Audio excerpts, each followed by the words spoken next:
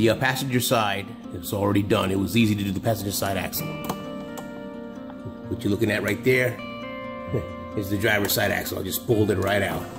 It came right out, and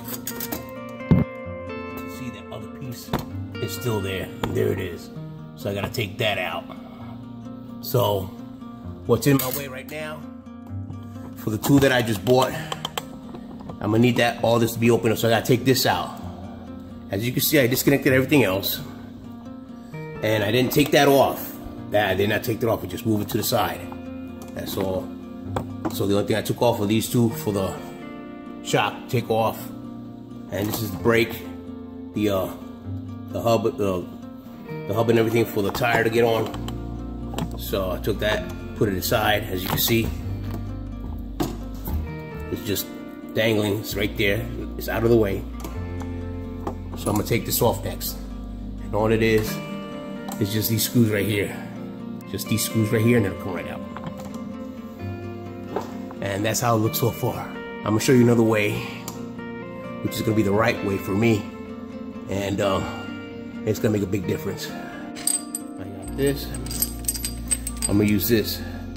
Since they didn't have nothing else, just this piece right here. I'm gonna stick it in there, and then I'm gonna clamp it.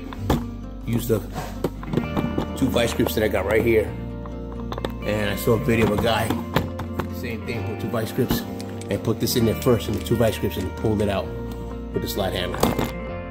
Alright, let's see how that goes. Alright, I got the 2 vice grips in there, and let's see what happens.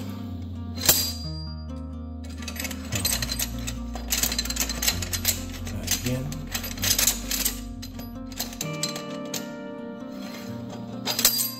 Try it one more time. 2 vice grips.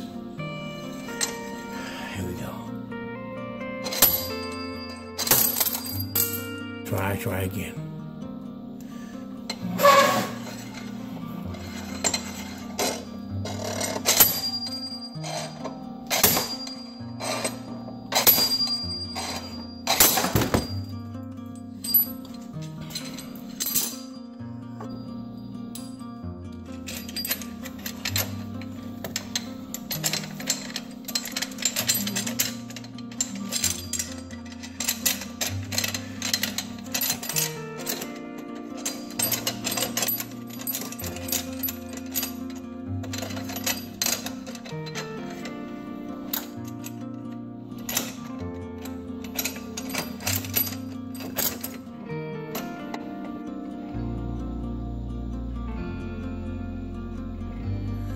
Whew, there you go.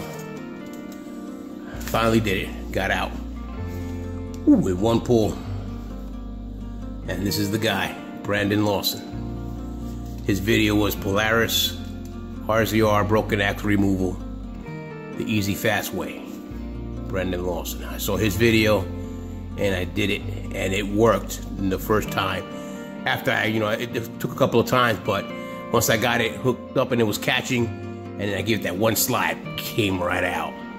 So yeah, this the man right here. Give him a like.